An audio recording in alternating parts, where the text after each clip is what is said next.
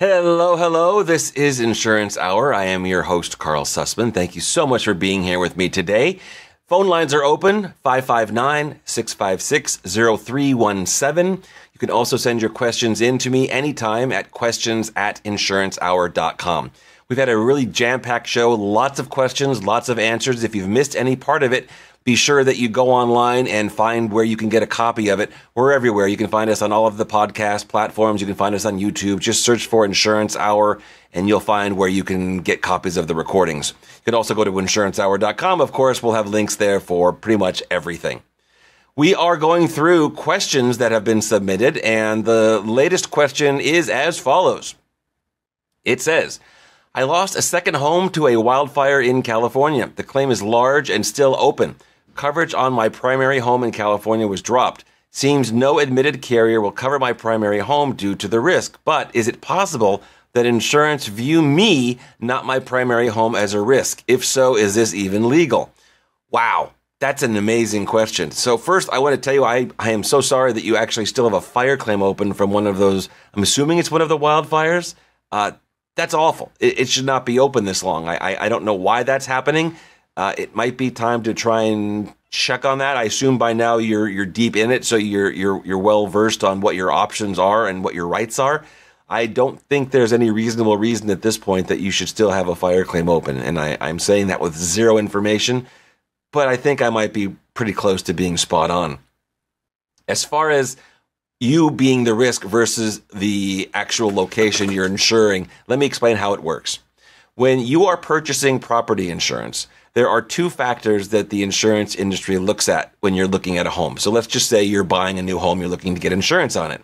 They are going to look at that property, and they're going to look at characteristics of that property, right? They're going to look at prior claims on that property. They're going to look at where it's located, year built, square footage, type of roof, all that good stuff, right? In addition, they're going to look at you, right? Have you had claims in the past? What types of claims? Do you tend to have lots of claims? There are these two elements that go into the formula when an insurance carrier is looking to underwrite a risk. And I'll explain why and why it's not necessarily under it. Well, some of it makes sense and some of it doesn't. For example, there's been a situation where someone might be on the East Coast and they have a claim because their pipes froze. They're moving to Palm Springs. Probably not likely that they're going to have a lot of frozen pipes in Palm Springs. However, that still shows up as this person had a claim for frozen pipes. How should that impact their premium? Well, it depends on the carrier. Some of them might look at that and say, yeah, okay, that's not going to happen. Some of them might look at that and say, yeah, that was at a different house altogether. I don't care what the claim was. Some of them might simply look at it and say, yeah, this guy doesn't maintain his house and he had a claim. Three different ways to look at it. Three different insurance companies, three different outlooks. That is going to impact the price that you're paying. That is going to impact the availability you have to be able to insure this other property that you're looking to insure.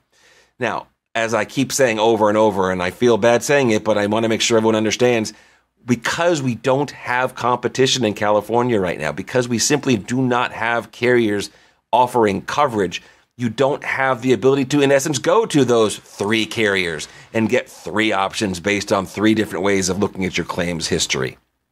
So if you are if you're having problems right now getting your property insured and you're saying, is it me?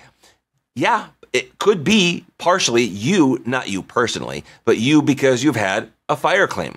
Now, again, normally, one fire loss, not wonderful, but most insurance carriers, and again, I'm speaking over years of experience, would look at you having one fire loss on a prior house, and that prior house was the prior house, especially if it was due to a catastrophe event. If a wildfire comes in and takes down your house, most carriers will look at that and not count that against you at all. Because it's not even a kitchen fire. It's not a fire that happened because of some type of negligence or lack of you maintaining your property. It was a wildfire. It was something completely outside of your control. In the industry, they're called CAT losses, short for catastrophe losses. And insurance carriers tend to try and separate those out from their general underwriting because they recognize that this is not something that's within the control of the consumer.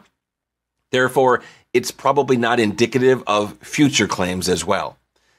Unfortunately, again, because we don't have a lot of carriers right now offering coverage, it's possible that the carriers you're looking at are, like I had said earlier today, they're simply going for the low-hanging fruit. They're saying, why should we insure someone that's had any kind of a claim at all? Well, we've got thousands of people pounding on our door looking to get coverage because they can't get coverage anywhere else. It's pretty cold, but that is the reality that we're dealing with right now.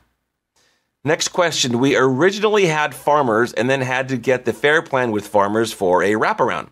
The last year, farmers made the wraparound so expensive that our longtime agent had to find another insurer. They found Aegis.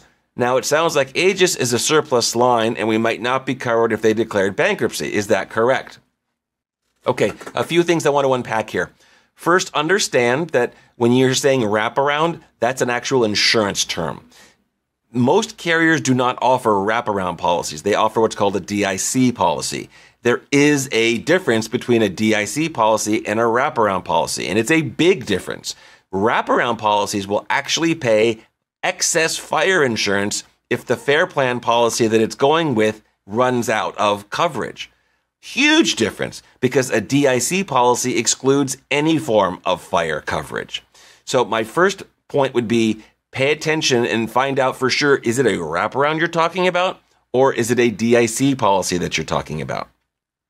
I'm not personally familiar with the DIC policy that Aegis is offering, but if they are a non-admitted carrier, you would know right away, because there are special forms that you have to fill out, special forms that you have to sign, and you have to be aware that the carrier is not licensed to do business in California. It doesn't mean they're a bad carrier, it just means they're not licensed to do business in California. The first thing I would also do is check at the California Department of Insurance website. There is a list of non-admitted carriers that the Department of Insurance has at least vetted and feels comfortable saying that they're safe, relatively speaking. Be sure that that carrier is listed on that list. I would be very concerned if they are not. And to answer your question, if they declared bankruptcy, you wouldn't be covered. There is no protection for California consumers for an insurance company that is not admitted in California. That is correct. So again, you need to make the decision. Does it make more sense to have coverage with an admitted carrier that's more money, or a non-admitted carrier that's not as expensive, but are they going to be there if you need them? And again, non-admitted carriers are not a bad thing, but they do lack certain consumer protections that admitted carriers want to have. Let's take another quick break. When we come back, we will hit some more questions. There are a bunch of them. Thank you so much for being here. Send your questions in as well. This is Insurance Hour, and I am your host, Karl Susman, and we will be back in a flash. Thanks for watching. If you found this useful, please be sure to like and subscribe for more content. And don't forget, click here to watch the next video.